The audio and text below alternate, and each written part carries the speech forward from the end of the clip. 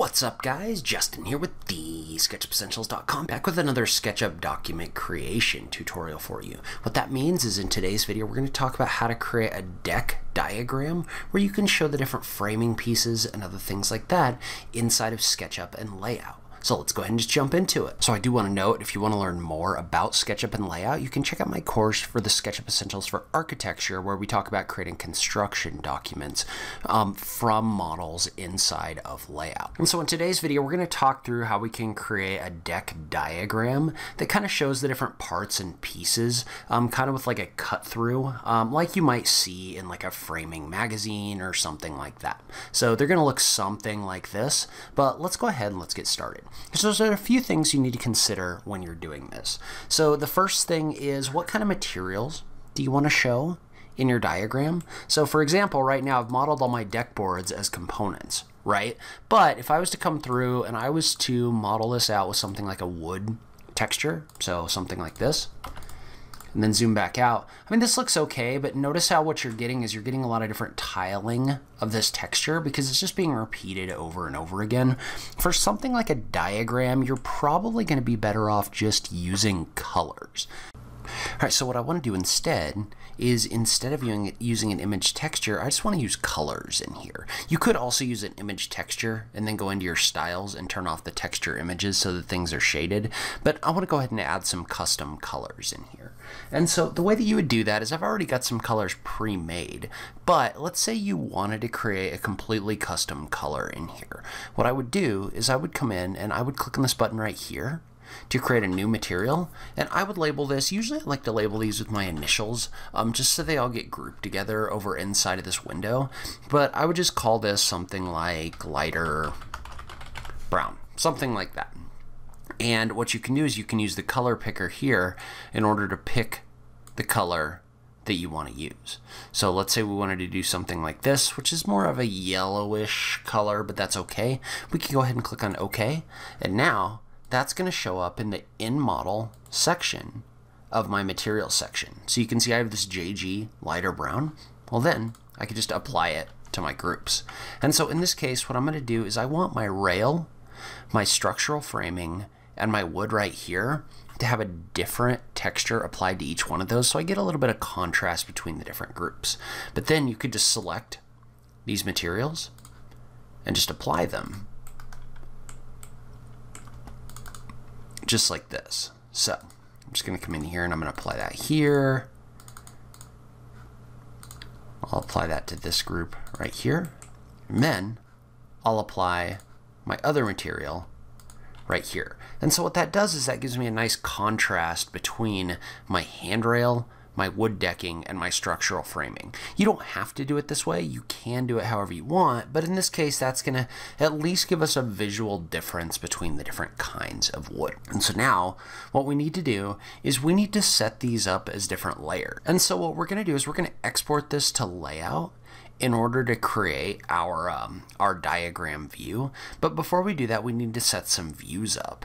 And so the reason for that is, let's go ahead and let's create an example. So let's say that we've got a view right here. So let's go to View, Animation, Add Scene, and we'll just make this our only scene.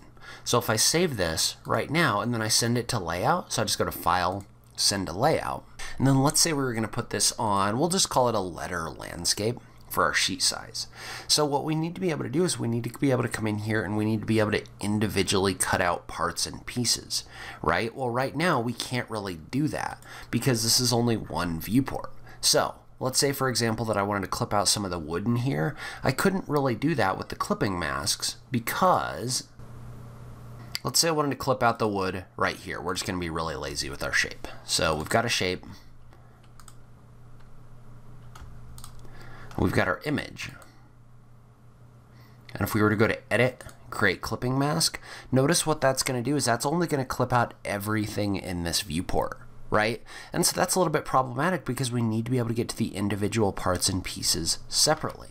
So what we're going to do is, instead of having a single view like this one in Layout, what we're going to do instead is we need to create a couple different views where the different parts are stacked on top of each other. So let's go ahead and we'll leave this viewport as is for right now. So what I need to do is I need to go back and I need to create a few different views inside of SketchUp that can be stacked together in layout. And so the way that we're going to do that is we're going to start by finding the camera view that we want. In this case, I'll go ahead and I'll create a view like this. I'll go ahead and hide this model. And then we need to go into our styles and we need to make some quick changes because we don't want this gray background in here. So we're going to go to our styles and we're going to find a style. Maybe we'll go to the shaded style. We'll adjust it so it's got profiles, and we'll also go into these settings right here and we'll turn off the model axes. And I'm going to go ahead and I'm going to save this just by clicking the refresh button right here. And so then we can go ahead and we can update this scene. And so what I've done is I've grouped this model so that the different parts and pieces are grouped separately, so I can toggle them on and off like this. Well, now what I want to do is I want to create a view for each one of those. So for example, I need to create a view that just shows my supports down below. So I'm going to take these others and I'm just going to toggle them off. You could also put them on tags if you wanted a little bit more control. I think we'll be okay for right now. But what I'm going to do is I'm going to rename this scene supports, and I'm going to update it. And so for the next one, I'm going to create a scene, and I'm going to call this joists. I'll create another scene, and we'll call it deck boards. And let's just click across to make sure this is saving our visibilities. It looks like it is. So then we'll create a final scene called rails. So now I've got 4 scenes, right? I've got supports, joists, deck boards, and rails. So that's going to show everything in my model on different scenes. Well, then we want to save this, and let's go back into layout. And the first thing I'm going to do is I want to right click on this and I'm going to click on update model reference. What that's going to do is that's going to update this viewport with the changes that we've made. So you can see how now this is in here using the supports scene. And so what we want to do is we want to go ahead and go into our layers section in layout. I'm going to click the plus button right here, and I'm going to call this supports. We're going to right click on this viewport, and we're going to move this onto the layer supports. And so remember, inside a layout, these things stack on top of each other. So what I want to do is I want to create another viewport and add the next scene. So in this case, I'm going to right click on this, I'm going to copy it, and then I'm going to go ahead and I'm going to add a layer. And so what I want to do is I want to create layers for every one of those scenes. So I'm going to have a joists, a deck boards, and a rail. So we're going to do joists, deck boards, rail. And so remember, we have a copy of this object on the supports layer. And so what we want to do is we want to create a copy of this viewport by right-clicking and clicking on copy. And then we want to click on the joists layer. We want to right-click, we want to do an edit, paste to current layer. And so now we have a second viewport on here on the joists layer. And usually what I like to do is I like to lock the supports layer so I'm not accidentally editing that one. But then I'm just going to right click on here and I'm going to change this to my joists scene right here. And so notice how this is a little bit problematic because it's covering up what's on the layer below. Well, we can fix that by going up into our SketchUp model right here and under style, unchecking the box for background. Well, notice how now this viewport is showing the other viewport that's on the lower layer through. So now I have a copy of this that's on the joist layer. Then I want to right click, I want to copy it again, click on the deck boards layer and do an edit, paste to current layer. And so for this next view, what I want to do is I want to right click on it and I'm going to go ahead and lock the joist layer. I want to right click and I want to go down to deck boards. So now I've got a layer for my deck boards right here. And then we want to do that one more time. So right click, copy, click on rail, do an edit, paste to current layer, and we'll lock our deck boards layer, and then we'll change this to rails. So now what we have in here is we have multiple different viewports.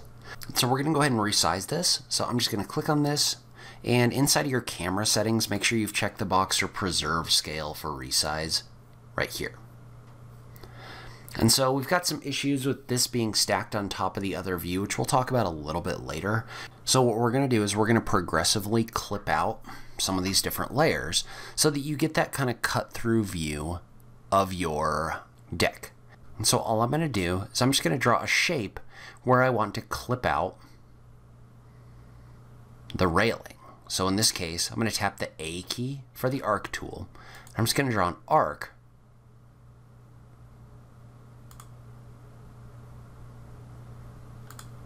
right here, like this. And remember that anything you draw over is what you want to keep. So I want to draw a shape right here. Then I'm going to select the shape, and I'm going to select the rail layer, and I'm going to do an edit, create clipping mask. So basically what that's done is that's clipped out everything that isn't inside of the shape. And if I wanted to adjust the shape, I can just double click in here, and I can just click and drag this down to adjust the shape. Then I can just do the same thing again, where I select both, and I do an edit, create clipping mask. So that has allowed me to clip out part of my railing right here. And so probably what I'm going to do is I'm going to take this whole thing and I'm going to lock this layer. So now my rail layer is locked. Well, now what I want to do is do the same thing for my deck boards. So in this case, let's do something a little simpler and just draw a circle. So we're just going to draw a circle across here like this. All right, so now we're going to move down on our deck boards layer. We're going to do the same thing. So in this case, I'm just going to keep it simple, and I'm going to draw a circle in here. And so we're going to take our circle and this shape and do an edit, create clipping mask again. And so what that's allowed me to do is that's allowed me to clip out my deck right here, so you can see what the framing looks like. And then let's say you want to do the same thing again. So I'm going to lock this. Then I'm going to go to my joists layer right here, and I'm just going to do the same thing again. So I'll just draw a circle.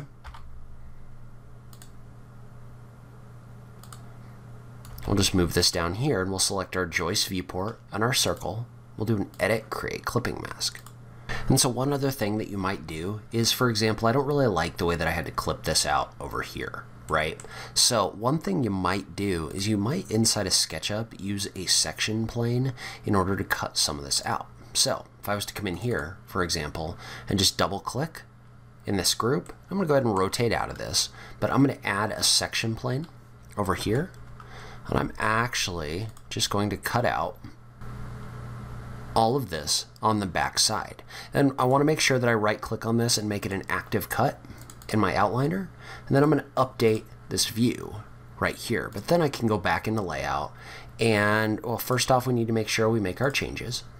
But then when we go back into layout over here, I can go to my file, document setup, and under my references, I can make sure that this is updated.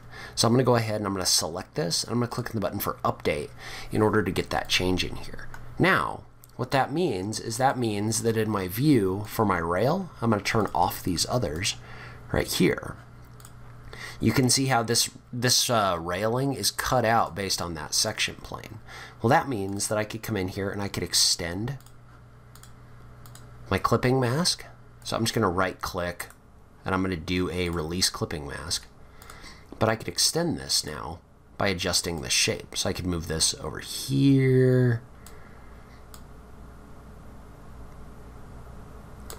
extend it out this way, and then turn it back on like this. And then I can just turn my other layers back on right here, and I could start adding notes and other things like that. And let's say, for example, that we wanted to create notes. Generally what I recommend is I recommend creating a layer for all your annotations, like this one, and then putting all of those annotations on their own layer. So in this case, for example, I would make a note, We're just going to call this joists. We'll call this beams.